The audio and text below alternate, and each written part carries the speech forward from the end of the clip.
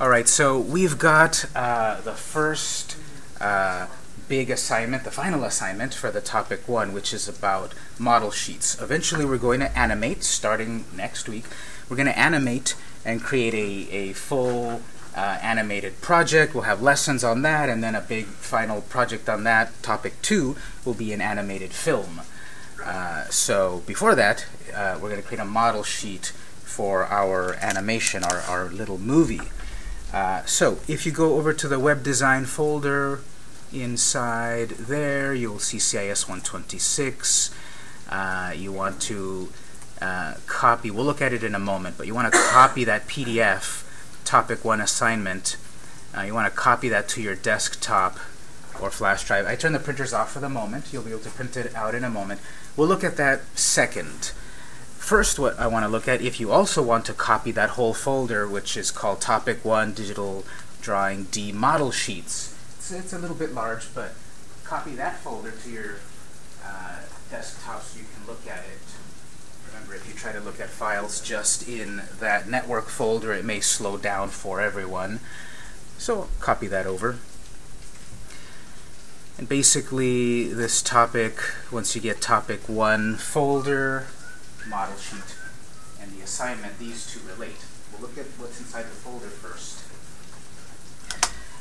When you watch any animation, there has to be consistency. There's lots of people that work on an animation, usually, especially the bigger ones. So if 20 people are animating something, everything needs to be consistent. The character needs to look consistent from scene to scene, from day to day that they work on it, from the 20 animators that are working on it. That's what a model sheet is. It's a way to define a character or a location in the film, or like the weapons or the clothing. It's a way to define the project so that everyone is on the same page. I've got here then examples of 6 kinds of model sheets. The best way to explain what a model sheet is to look at them, and you've probably seen examples. Let's look at the first one here, the turnaround model sheet. It's got 15 examples that I found along around the web. So there's this character. This is a turnaround model sheet. This is another one. This is another one. This is another one. You get the idea that this is a character that is being turned around. We're seeing the different sides of the character, full frontal, profile, back view, because we need to define these characters to be able to animate them. So eventually, again, for next month, the big idea will be you're going to make an animation. And so this step is you're going to define your character. You can do more than one character, of course. You can make it as hard on yourself as you want. But I will have some basic minimums. So just various variety of turnaround characters. This is 3 angles, full frontal, profile, 3/4 view. And kind of simpler compared to that one, but still valid. And it just goes on and it shows different examples. The turnaround model sheet. So like this one's drawn in blue pencil, the other ones are digital. Full frontal, 3/4, profile, back. So it's turning around so you can see all aspects. If we go back and we look at the second one, the expression model sheet. This is a type of model sheet that focuses on the expressions of the character. So here's this kangaroo character. He's got various expressions: devious, angry, confused, font on the head. It's not an expression, but result. And next one, something like that too. So a different kind of character, like you can already get a sense this character seems to be fast because of these angles in the face. And next, etc. So all of these are focused on various expressions of a character, emotions. So you see a variety of styles. There's one over here that I chose, this one. This one's interesting because it's a very simple character. It's a robot or something, and a knight, and he's got the helmet on, that the helmet has no expression. It's a piece of metal. But all the expression is in two little eyes, two little circles, and look at how you get that that kind of expression, and from above, and cynical, or a little tilt of the head, and that kind of expression, and happy or whatever. So you can still do expressions on very simple kinds of characters like this. Steve the Crazy Terrapin. And just complexity. This one's a rather realistic one, but then you get some of these more cartoony expressions. That's pretty realistic, very cartoony. Notice the distortion in the face for effect. This may show up for like half a second to really get the point across, whereas the rest of the time the character is realistic. So those are some expressions. Expression model sheet. Pose model sheets. So various poses of the character: standing normally, sitting down, normal walk, kind of a run. So the point of all of this, if I was in a team animating if I was animating a project with a team, me and two other people, we all need to draw the character the same way all the time, or else it'll look weird. My style is different from your style, but our style needs to be the same in a project. So here we know when this character runs, her hands are back like that, like Naruto. But if you were then making the hands moving like this, then it would not be on model. It would be breaking the rules. Let's see what else. So just different poses. So all of these. How does the character look doing different things?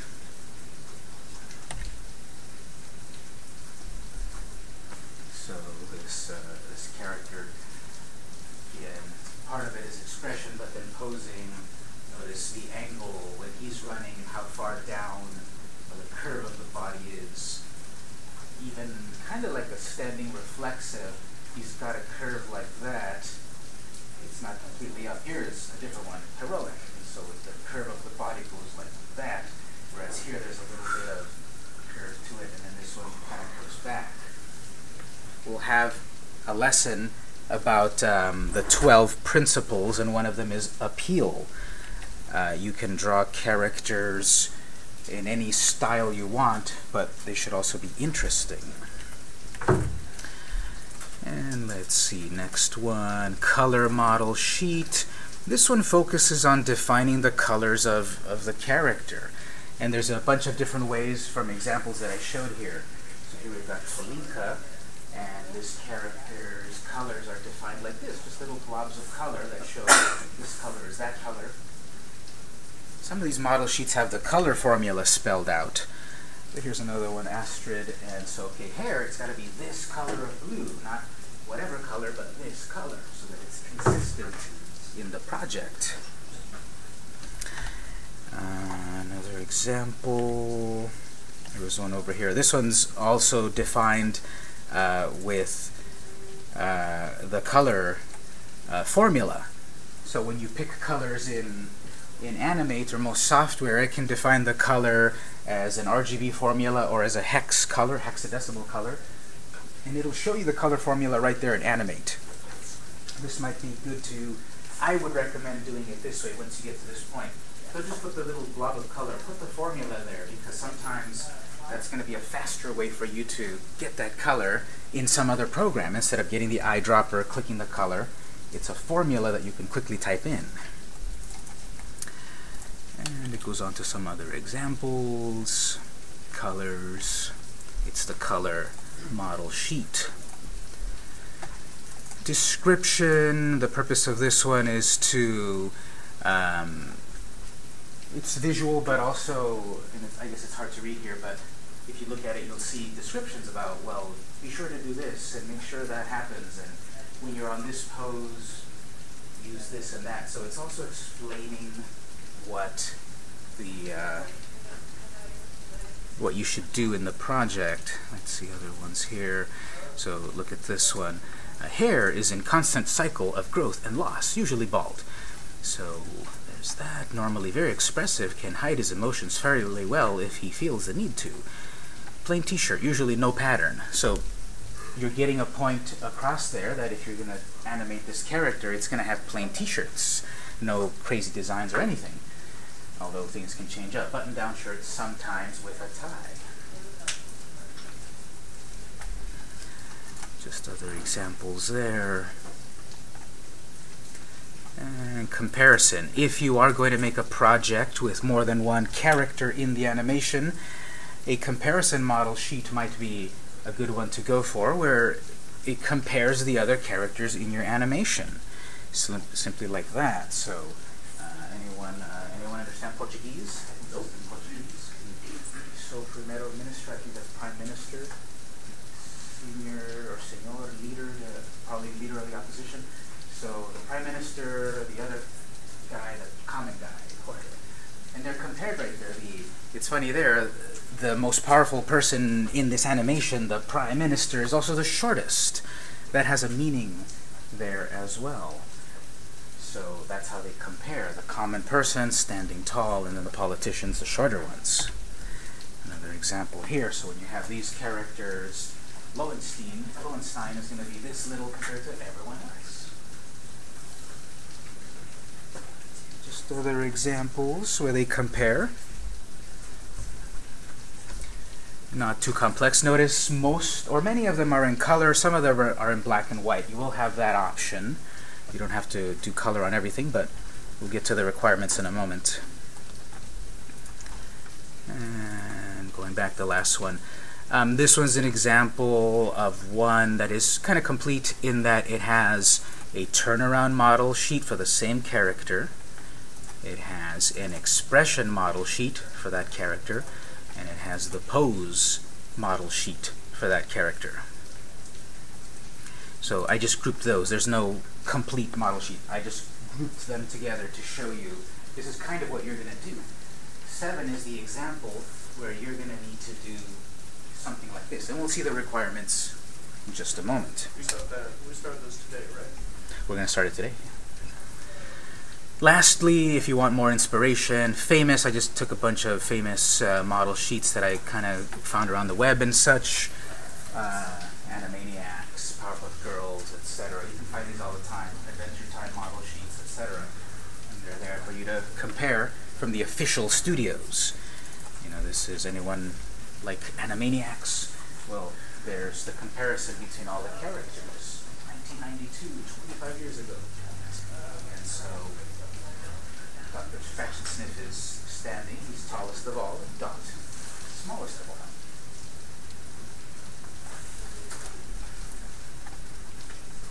Samurai Pizza Cats, there's how they compare. And their heights and all of that.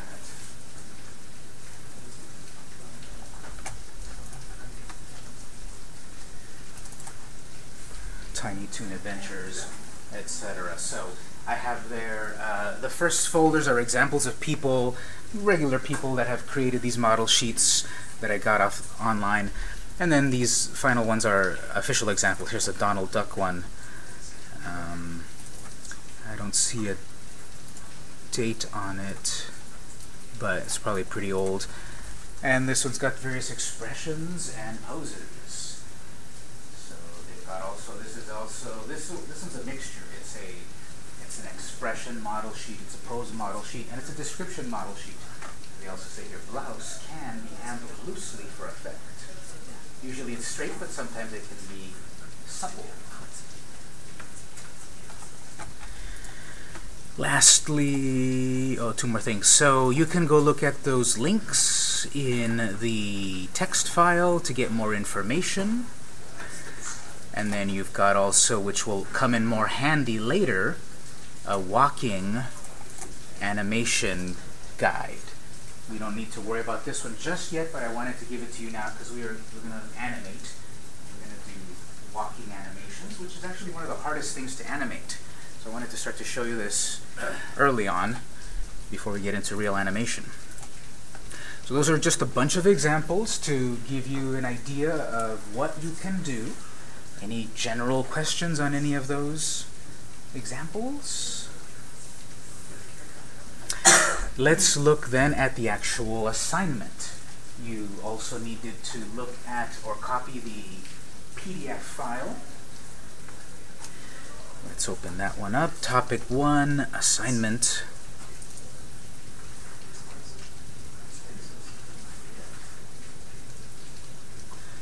The printer's off at the moment. I'll turn them back on in a bit. But here's our first topic. So a little bit of explanation, which I already kind of talked about, and then you will develop a character for a future project. It can be a funny animal character, like Bugs Bunny, a realistic anime character, like Spike Spiegel, or anything in between. You have no limit on the creation, but you must follow the requirements below. It must also be your own original idea, not a character that already exists. So you have to create something new. It can be based on other characters, but it should be new, so that you don't get sued by the creators. The setup is that you're going to create a folder, because you're going to create 3 files at least. So you're going to make a folder for yourself, put your name on it, your last name, topic 1. In Animate, you'll create a new project, a new file in HTML5 canvas.